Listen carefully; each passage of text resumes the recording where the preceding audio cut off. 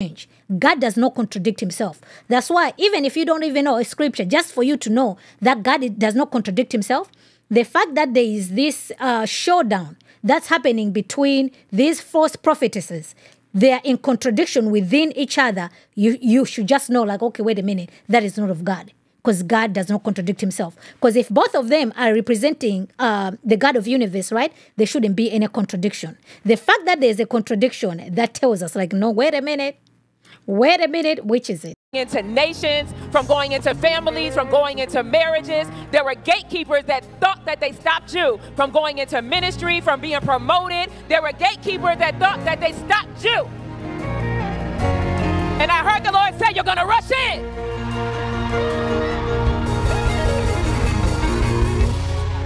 Can you give me a little bit more bass on my mic, please? A few things I learned about gates. And you're going to listen to this replay because God has given me a word of the Lord that is going to take you about 3 to 4 times to listen to it. Statistics show that you have to read a book 7 times to retain 60% of the information, which means that you cannot just watch this covered by God one time and retain everything that God has given me to say today. There is no way, because of the way my brain learns, that I could have gotten this by natural revelation. God had to have given it to me. So when I say, make sure you listen to this and watch it with paper and pen, because you might not be able to write everything I'm saying down right now, because I want to pray over this part really quickly. But there's a few things I learned about gates. Psalms 24 says, lift up your heads, which means that gates are supposed to respond to you. It means that a gate is supposed to do what you told it to do. It means that the head of a gate can be looking down. That means that it can't see you coming. If a gate is supposed to respond to you, it means that when you come to it, it's supposed to open up. That means that if the gate has been blinded by demonic gatekeepers, the gates have closed their eyes. That means that you have to say, lift up your heads, all ye gates, and be ye lifted up. He is a mighty God, because the King of glory.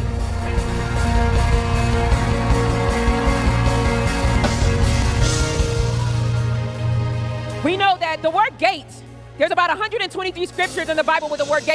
And I'm just like, Tiffany, what are you talking about over here? Okay, so that's whatever she just said over there has got nothing to do with Psalm 24. Okay, it does call out, okay, lift up all you gates, right?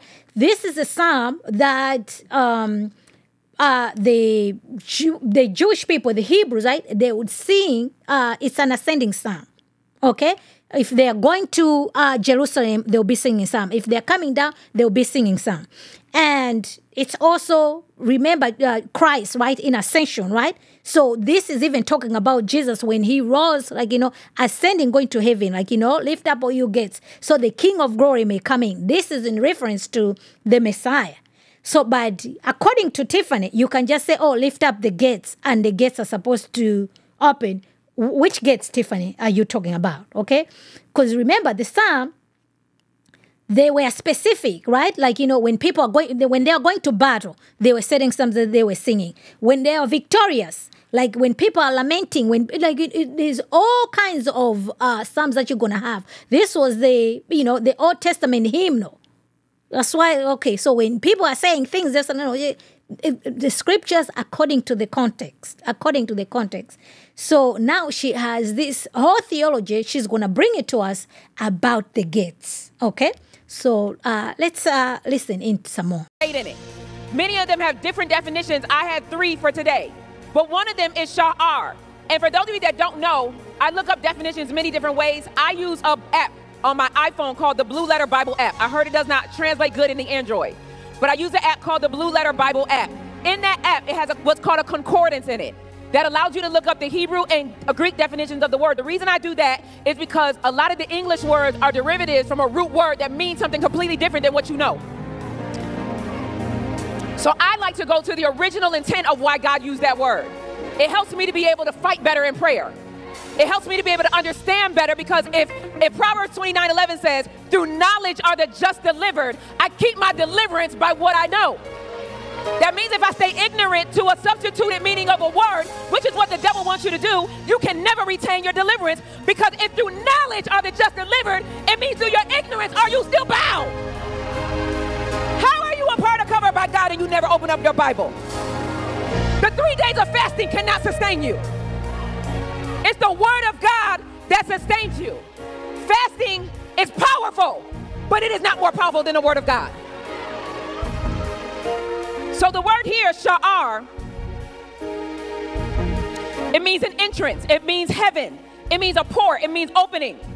Then we go to Psalms 87:2, and the Bible says that the Lord loveth the gates of Zion, which means that God loves certain gates and he hates certain gates.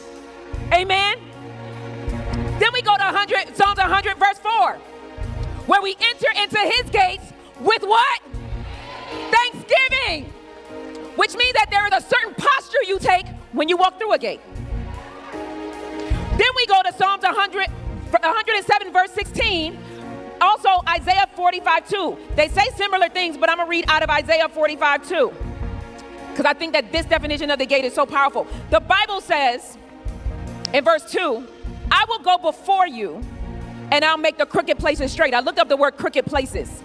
I was blown away that it actually meant arrogant, the proud. We often know that as a spirit of Leviathan. The spirit of Leviathan is the king of pride. It's not just a spirit of pride, it's the king of pride. We know that Leviathan is the dragon in the Bible. Job fought against this monster. When you study Job 40, like between Job 45 to 42, you realize that God told Job, you can't beat Leviathan. I have to beat Leviathan.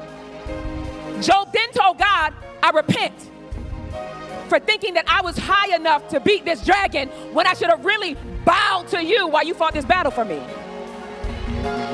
So he said, I'm going to go before you, because a lot of the reasons these gates have been closed is because there's a king of Leviathan, a king of pride that stopped it from you going through it. So as she continues with this theology about the gates, you remember, you can make the scripture to say whatever else you want to say, right? It's going to sound good. So when the scripture says, like, okay, enter the gates with thanksgiving. Okay, so what does that mean? This is just like, okay, if you're going to the worshiping places, right? Go there with a heart, with a good posture of thanksgiving. So what happens when you go to a place of worship where there is no gate? Should you enter that place of worship with a thanksgiving attitude? You see where this thing, how you can take it? Because if the gate is not there, which means you shouldn't do it, right? Only when the gate is there, that's when I can enter the place with thanksgiving. But if the gates are not there, then I'm exempt to enter that place with thanksgiving. Then she went on over the story about this Leviathan. I don't even know what to make of that, right? But she's over here speaking with the audience, and the way they're playing the music, you see what I'm saying? Like it just the feels, right? It gets you in the mode and all that. So, very good production. I'll give her that. Okay, very good production, lighting, everything perfect. Okay, everything perfect. So, but this is what we're getting from her. But there's more, guys. So hang tight, okay? That's somebody that deals with a spirit of pride. The king of pride is its ruler. So when he says, I'm going to go before you and I'm going to make this crooked place straight, that means whoever thought that they could cock block what God was doing, whoever thought that they could blackball you, whoever thought they could pick up the phone and say, don't support her. He said that crooked tongue, that crooked ear, that crooked sight, that crooked place, I'm going to straighten that out for you, baby. Don't worry about it. Don't even worry about it, sweetheart. He said, I'm going to go before you and I'm going to make the crooked places straight. I will break the pieces of the gates of brass. I thought the word gate here was powerful. It means crocodile jaws. It means an easily accessible woman. That is the Hebrew definition of the word gate. Crocodile jaws. An easily accessible woman, which means you men who are sleeping with these women, who are trying to figure out why your destiny is destroyed, who is trying to figure out why you're 40 and your life hasn't gotten anywhere, who is trying to figure out why you think you thought you could cheat on your wife and you think that you up and stuck, but you really down and bound. For all of y'all men who think you can put your dick in somebody and it just rock like that, I want you to know that you just entered into a gate. You just entered into crocodile jaws. And y'all women who like to be with easily accessible women. Because a woman just isn't a woman. A woman is a system. So I hope you guys followed what she says, right? Just once again with a D word, and she didn't even flinch an eye. And then she says, like, a woman is a system. Like, what is this? Are we have a different definition of what a woman is? Guys, a get is simply a get. There isn't anything, you don't have to nuance what a get is, okay? The way she's trying to present over here, creating a doctrine out of nothing, okay? This is just like, okay, you know, you live in your house, you have a door, you're going to close the door, okay? You can say something in reference people can understand, right? Like Jesus is saying, you know, he's a gatekeeper, okay? He's the door, right? Are we out here thinking that, okay, Jesus is actually the physical door? No, we understand what it means, right? This is an entryway, right? You can, you know, you have to go through the door of Jesus. We get it, like, okay, so you have to go through Jesus in order for you to make it to heaven. We understand this is, you know, like we use these languages all the time. We understand it's just part of the lingo. So for her to create all this doctrine that she wants to create, okay, and then she went over there, crocodile jazz, or whatever else that she is saying. I'm telling you, man. A woman is not just a woman. I get so many emails. There's a reason I be telling y'all not to email me. But I still get emails from people saying to me, women shouldn't preach. I'm like, first of all, are we in 1453? Because if you had the balls and you actually did the job up here, maybe I wouldn't have to. I could sit down there with my legs crossed, looking pretty.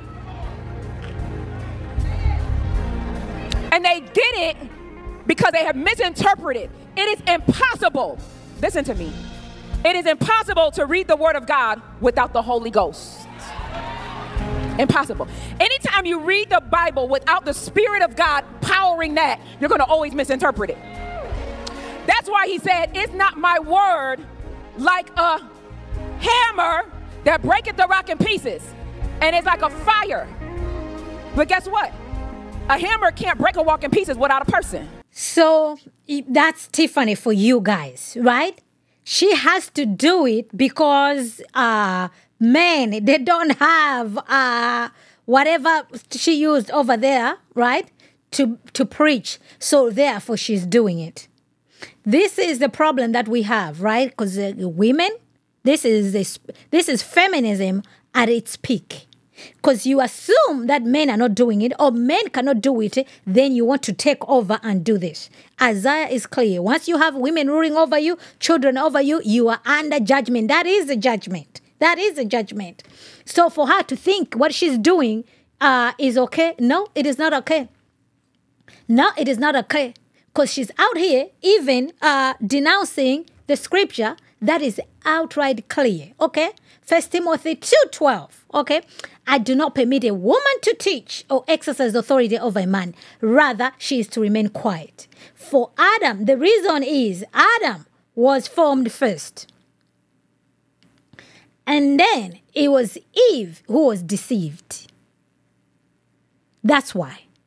So she is out here operating outside the scriptures.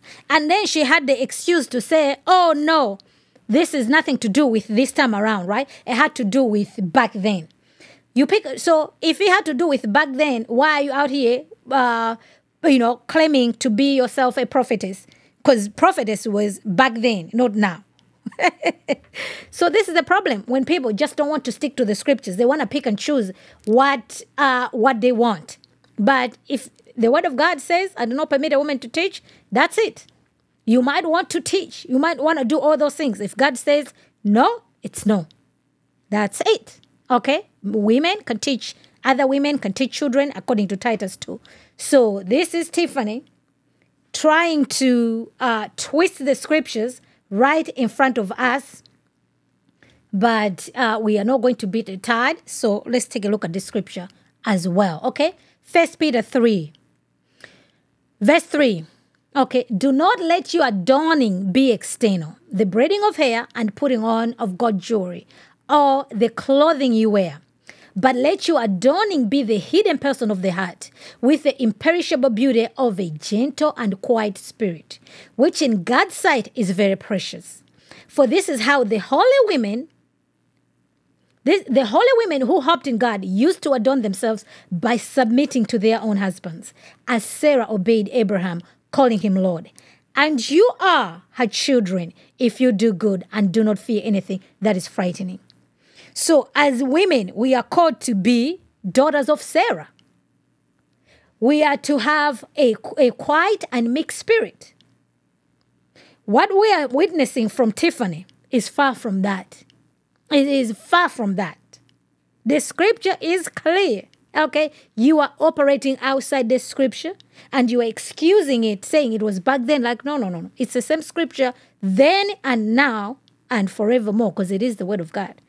So this woman, no.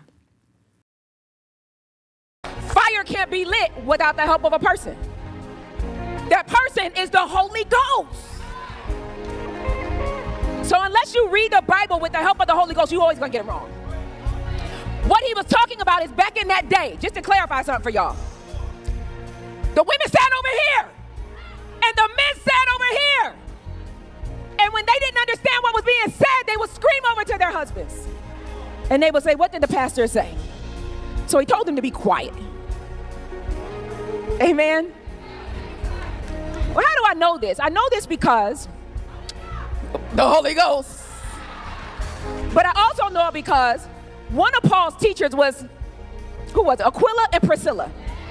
It was a husband and wife team. And if you ever read the Bible, you'll notice a lot of the time they put the wife's name before they put the husband's name. Which means... Guys, I thought I heard that correctly. She said that Priscilla and Aquila were Paul's teachers. That is not true. You're not going to find that in scripture. Priscilla and Aquila did ministry with Paul. That's definitely true. They are actually missionaries. They were not just like in one place. They taught Apollos the correct way, but not Paul.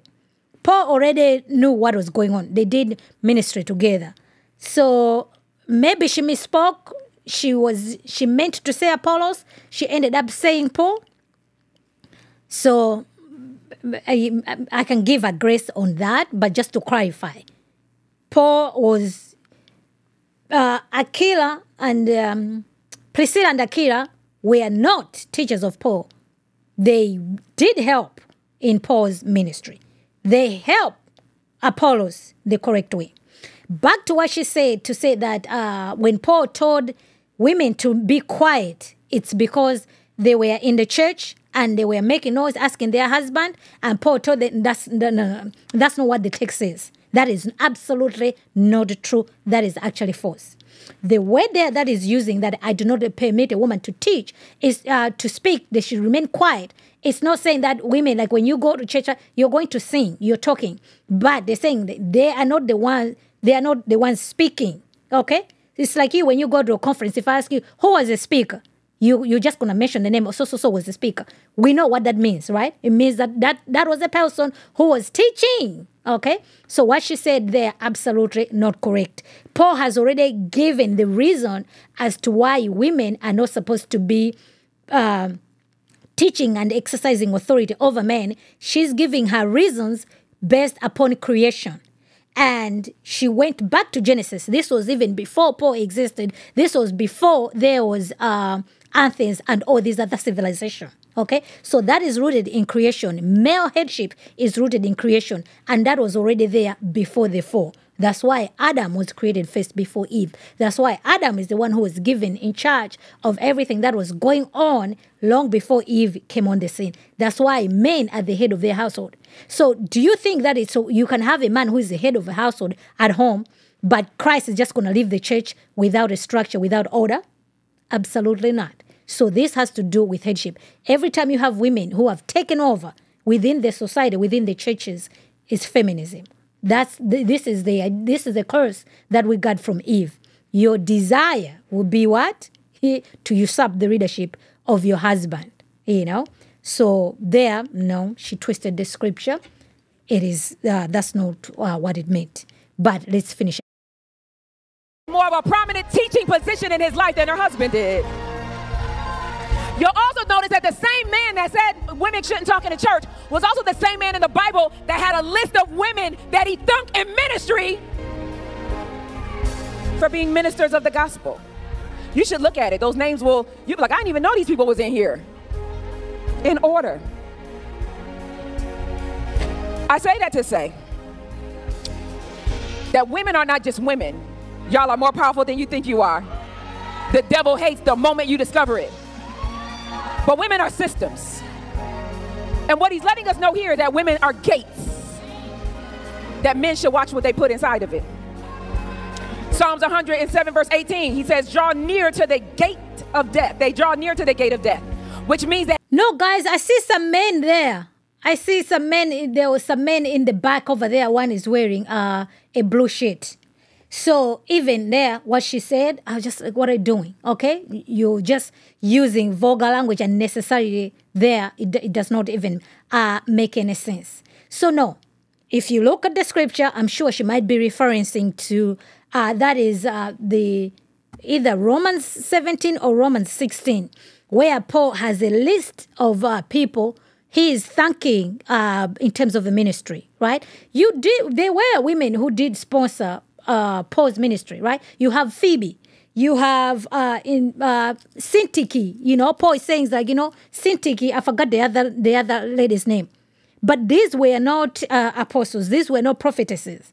These were women who were involved in the church. Like women can serve in the church, but they were not the elders of the church. They were not teaching men in the church. Even the situation with Priscilla and Aquila, that was a private situation that happened at home. It wasn't during when the church was gathered in an assembly.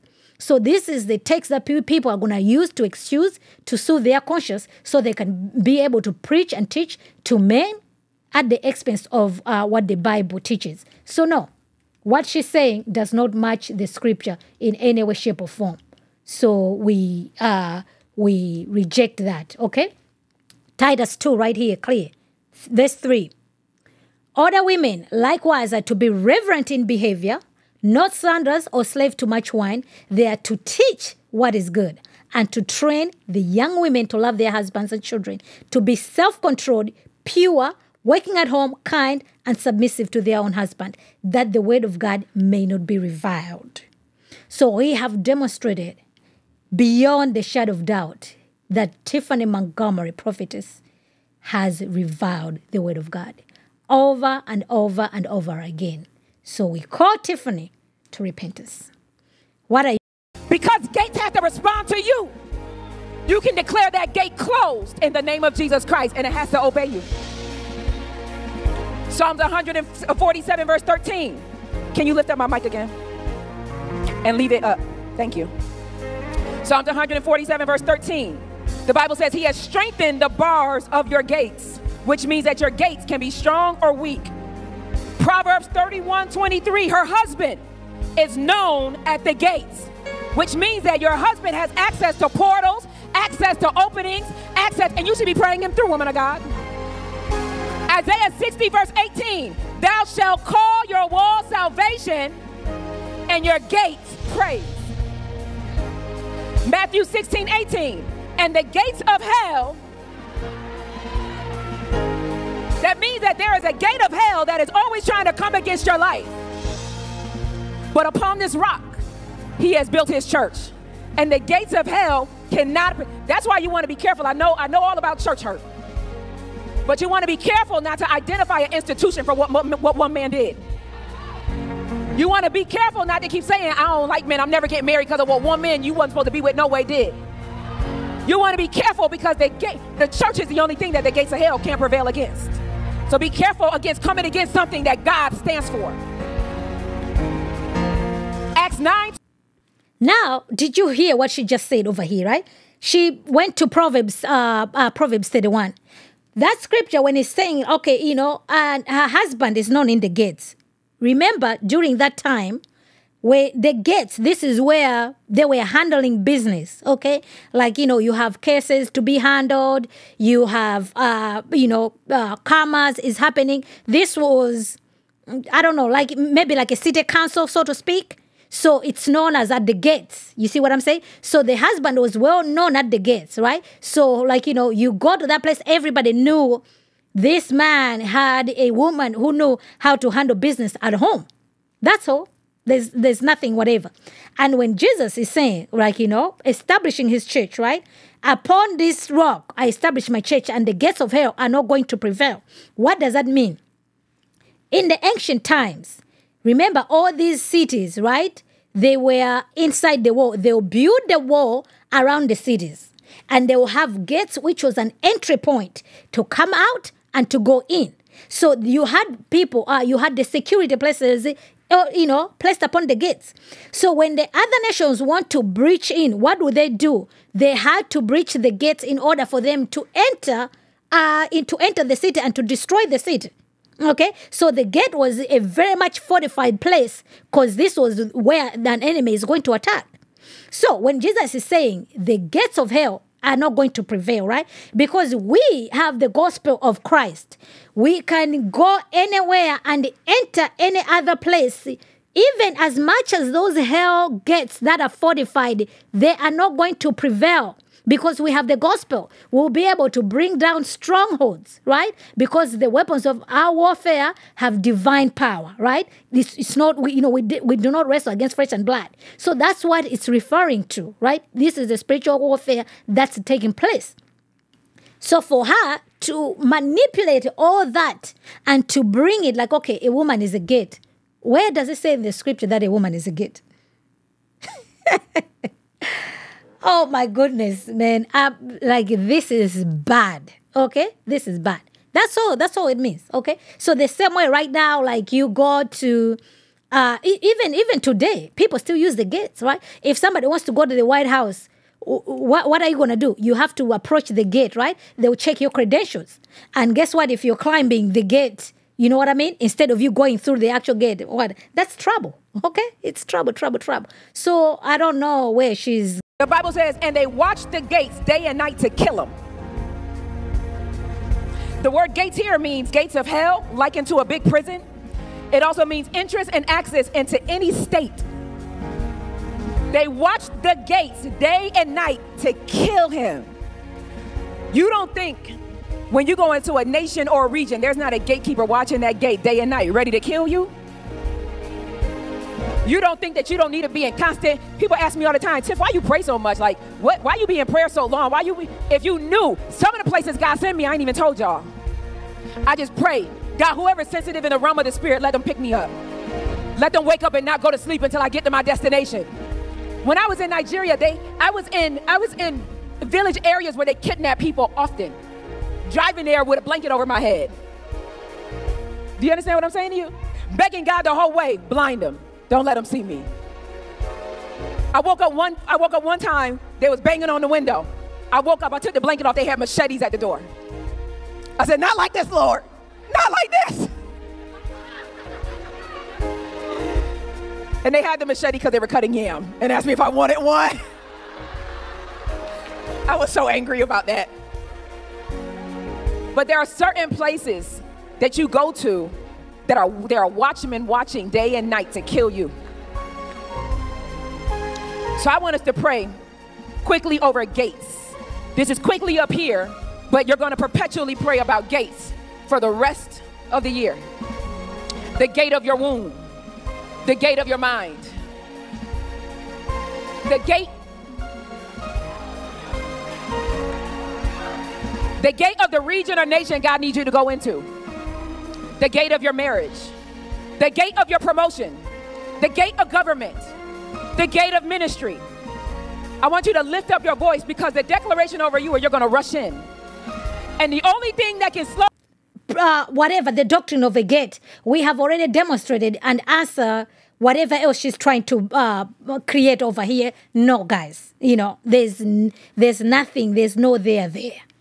Okay, there's no there. There's no there. Okay, the scriptures clear. The devil is already out there seeking someone to devour. Okay, the spiritual warfare is always waging on. So these are the things that are already clear in the scripture. Okay, one day, according to Hebrews, it has been appointed one to live once. After that, you die, and it's judgment. We're all going to die one day. Blessed are those who die in Christ. So right now, why it is today, we need to get our affairs in order. So Tiphani can create the prophetess gate, the Tiphani gate, the whatever gate she wants to put out here. We are not phased.